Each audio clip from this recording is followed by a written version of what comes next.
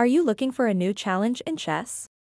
In this video, I'll show you how to make your own custom game on the chess.com mobile app. So make sure to watch this video until the very end to understand the tutorial properly. To get started, open up the chess app and then tap on the play button at the bottom of the screen. After that, tap where it says more. So now you will be able to see an option called Custom. So go ahead and tap Custom. So now you have the ability to create a custom game on chess.com. Simply customize these options to your liking. For example, you can change the time, select your opponent,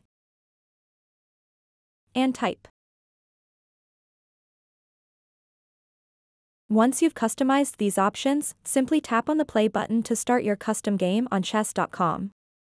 So that wraps up this tutorial. If you have any questions about this whole process, please let me know in the comments section below. And if this video helped you out, please give it a big thumbs up and subscribe to this channel for more tutorial videos like this one. Thank you so much for watching and have a good day.